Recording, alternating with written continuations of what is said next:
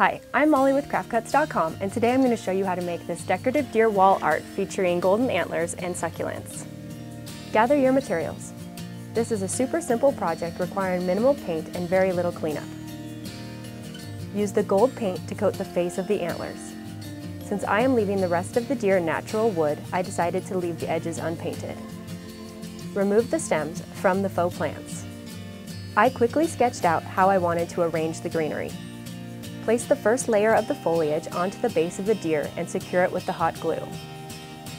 I chose to start with ferns and then some leaves.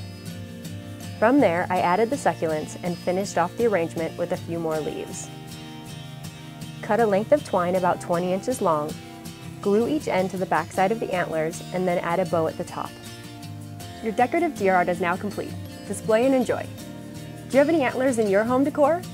I would love to hear about them in the comments below, and for more great craft projects and videos, please subscribe.